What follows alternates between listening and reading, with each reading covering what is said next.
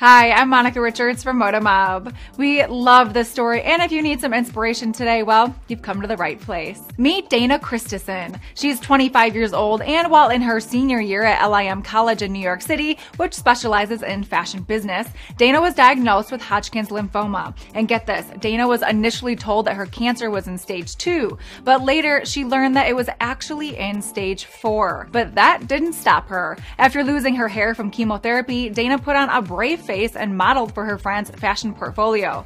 While Dana's only goal was to, quote, show people that it's okay to look like this and keep going and feel strong, that picture led to Dana landing a major modeling contract with major models in New York City. And now, in between Dana's ongoing battle and many treatments, this shining star has faced huge campaigns, and she's even walked the runway at New York Fashion Week.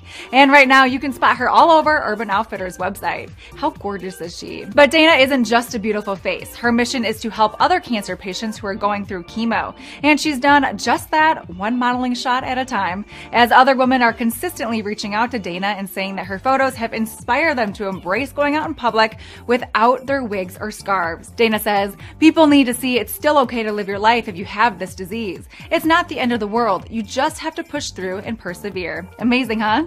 And for more fashion news, keep it right here.